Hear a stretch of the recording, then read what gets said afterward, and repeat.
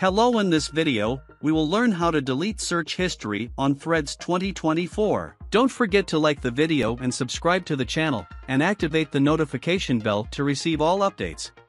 First, open the Threads application. Click on the search icon. Click again on the search bar. Here, you will see all the search operations. If you want to delete specific search operations, you can delete them by clicking on these icons.